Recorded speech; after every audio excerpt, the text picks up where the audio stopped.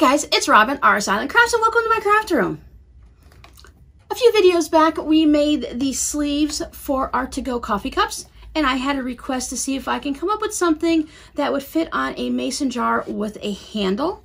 So we're basically going to make the same thing, but instead of having it curved, we're just going to head and use a straight piece of fabric. I decided, since a lot of times when you're drinking out of a mason jar, it has a lot of condensation. So I'm going to use flannel as my backing, hoping that that's maybe going to be a little bit more absorbent and absorb some of that condensation.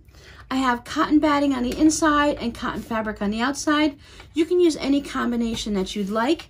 Just find something that's going to be a little absorbent. You could even try using a piece of like terry cloth that comes from maybe an old hand towel, or a new hand towel would be fine too. You can cut a piece of toweling material because we know that that's going to be absorbent, or some type of a washcloth. You should be able to find one about this size. This one I made for my favorite coffee cup. It is Me Boss You Not. I received this as a gift from Rob's best friend many years ago. It was a good joke among us for a while. But you see how that still fits nicely around. You have the handle. It still covers the cup evenly. And you have your button and your elastic hair tie to hold it all together. So we're going to try to move through this one pretty quickly since we've already seen how to make these. What I did is I just went ahead and I took my cup, whichever cup you have. I don't know if they're all the same size or not, but you can just go ahead and measure around. And mine measures 10 inches around. My handle is very wide here. It's not quite as wide here. So this is going to allow me to have either I won't have to worry about my little band going around and being hooked up anywhere. I can hook it up anywhere. I can slide it around so that it goes underneath there. If I make it a little too long, it'll be okay if it goes underneath on this hand part here, where the handle goes. So then I measured it, I got 10 inches. We are going to be losing about a 1/4 inch on our seams on each end, so it's going to be about a 1/2 inch shorter. You can make it a little bit longer if you'd like. Then I also decided, how wide do I want it? I can make it just as wide as my handle so it can slip through. My handle is just shy of 3 inches because you want to go from the inside to the inside so that it does fit through that space. But since I'm going to use my elastic, I'm going to be okay. I decided that for maximum coverage, because if you're going to use this to help sop up some of that condensation that drips off of it from a nice cold iced tea on a hot summer day, then I'm going to go with 3.5 inches. Another reason I went with 3.5 inches is because I have 3.5 inches in my scrap bin. So now I've determined that it's going to be 3.5 inches wide before my seam allowances, and it's going to be 10 inches long, once again, before my seam allowances. I am going to use cotton batting to help aid with that absorption of the condensation. I have a pretty piece of fabric. I thought some ice cream sundaes would be a nice thought to have for our cool beverages in the summer. And this time I thought I'd go ahead and try a flannel on the back. So this will be the part that actually touches the glass. And then maybe this will be a little bit more absorbent than just the straight fabric. And then if you want to try something different, maybe you want to get a hand towel and cut a piece out of that. Or if you have washcloths that are long enough, that would be really nice and absorbent. One of those, if you really want to be very absorbent, you can even pick these up at Walmart, at the car washing place, or at the Dollar Tree. One of those chamois, those things that are supposed to absorb 100 times their weight in water and stuff like that. That would be a really good idea to put on the back or even on the inside, since it might not be all that pretty looking. That it would help absorb a lot of that condensation. I have my hair tie and my button that I'm going to go ahead and use for this project. If you don't have a hair tie, just get a length of elastic about 3 inches or longer. We're going to use that as our loop, but you can use any type of elastic for your loop. Stitching this together is super easy. I am going to put down my batting, and then I'm going to lay my backing right sides up. And I'm going to take my outer fabric, my pretty fabric, and put that face down. So in whatever order you want to do this, you just want to make sure your two fabrics are right sides facing. and then your batting is on one side or the other. So that way when we stitch it all together, it'll flip. Now I'm going to pop open this one end here so I don't forget to put my elastic in. My hair ties have a piece of metal in there that I don't want to worry about my sewing machine or have it inside of my project. So I'm just going to easily snap that off. Make sure it doesn't fly anywhere. I'm going to fold it in half. And you can measure to find your exact halfway point, but I'm just going to go ahead and guess where it's at. And I want to tack this down just so that when I flip it, I don't have to worry about holding it with pins or clips or anything like that. So I'm just going to pop it underneath my sewing machine at about 1/8 of an inch while holding these two pieces together. We'll pop that under there. Just give it a few stitches back and forth.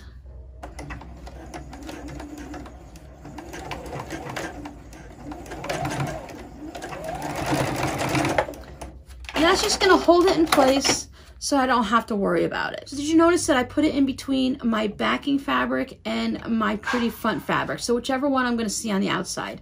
So where these two are together, and then I have my batting on the back still. You could have stitched it to this side, but I find that putting it with the batting and the backing, it just gives you that extra bit to sew through, so it just makes it a little easier. Then we're going to stitch around this. I'm going to go ahead and do a 1/4 inch. I'm going to leave my machine at about a 2.4 because that's where it likes to be. I'm going to stitch a 1/4 inch all the way around. Leave a couple inches for turning. You can leave a little more, a little less. We are going to sew this together with the sewing machine. So if you need to feel it's easier for you to use a larger opening, then you can go ahead and do that. I'm going to back stitch when I start, just so I don't pop my stitches when I flip it. And then just stitch around it.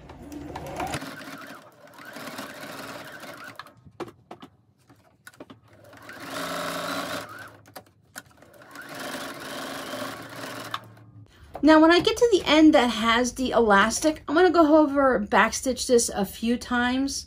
I'm not going to worry too much that these are specifically solidly together and touching. You could put a pin in it here if you want, but if it spreads out a little bit, it's still going to work just the same. So I'm just going to let it be like that. And I'm going to go back tack over that 2 or 3 times.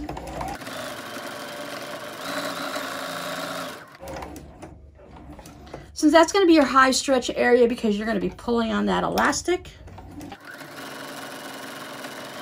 left my little opening, and that's it. I really hadn't thought about using a ShamWow until I just started this project as we were talking, and it just popped into my head and I thought, wow, that would really be a good idea to be something that's nice and absorbent. Put it on the inside instead of batting, in addition to the batting, however you want to do it. I think that would be really absorbent and still keep it washable. So I am just trimming off my corners to avoid that extra bulk. And if your seams, if your fabric moved at all, you can trim off any excess. Maybe cut back a little bit on the seam here where that, if your hair tie is sticking out or your elastic, you can trim that off. Then when we flip this, we need to go here. We need to go in between our main fabrics. We don't want to go between a fabric and the batting because that's going to put your batting on the outside. And you can do it that way if you want, but it's not going to be having the pretty fabrics out. So if you need to use hemostats, you can go ahead and do that, but it's only 10 inches long. So I can just pop it out easily. And then take your not too sharp turning tool, once again my fancy dancy crochet hook. It's about the only thing I found useful for these plastic crochet hooks. I haven't been able to crochet with them at all. So then I just poke out my corners. I'm going to take this over to my pressing station. And I'm going to tuck this open edge in and make sure everything's nice and lined up. I'm going to give it a good steam press, but I'm going to just stay away from the elastic because I don't want to add any extra heat to that. Make sure everything looks good.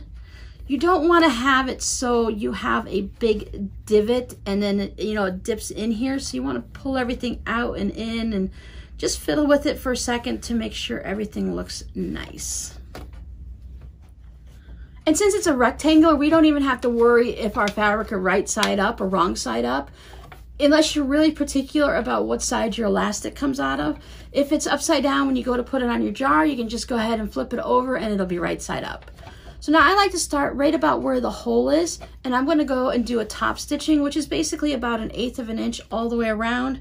I am sticking with my white thread. It's going to blend in fine. It'll pop up a little bit on the brown, so you can go ahead and use a yellow or brown matching fabric. You can do little fancy stitches around here if you want to spice it up a little bit. But I'm just going to go ahead and top stitch. I'm going to start just before the hole so that I know I'm getting that closed up right away, and I don't have to worry about it.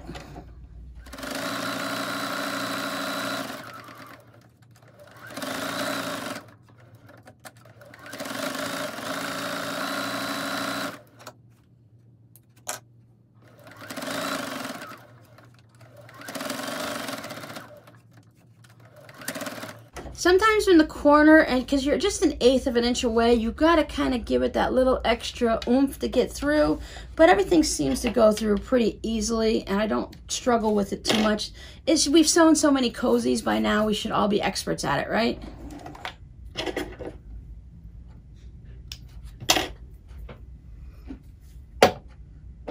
Ha, I was going to put it on, we don't have a button. All right, so our next step is the button. Let's figure out where we're going to want to put it. Just like we did with our coffee cozies, just going to put it on there, hold it, give it just, you don't want to like rip it all the way back here because that makes these pieces get a little crooked and wonky.